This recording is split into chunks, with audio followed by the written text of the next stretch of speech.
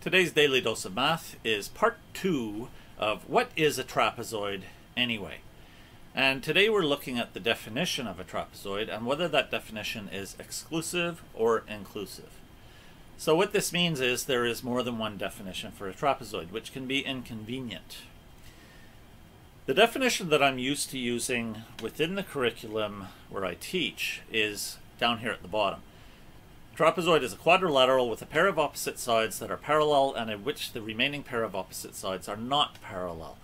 Now that's a little bit long-winded, but I use that on purpose because it's more useful for my students in terms of what they have to know how to do. I want them to be able to focus on the pair of opposite sides separately from focusing on the other pair. A shorter way of saying the same thing, though,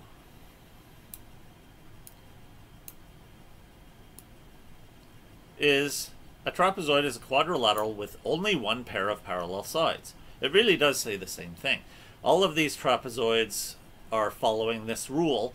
Of course, we don't know that for sure until we look at this little bit of extra information that shows us that in all three, side AB is parallel to side CD, and side BC is not parallel to side AD. This has to be there because otherwise the diagrams don't show you for sure which sides might be parallel and which might not. But all three of these have only one pair of parallel sides, so they are trapezoids by the exclusive definition. Exclusive means that certain shapes are being excluded by the definition. We also have the inclusive definition, which looks quite similar. A trapezoid is a quadrilateral with at least one pair of parallel sides. So there's quite a difference between having at least one pair, which means you may have two pairs, or only one pair. Let's look at the inclusive definition now. This diagram is no longer useful. I'm going to use this diagram instead.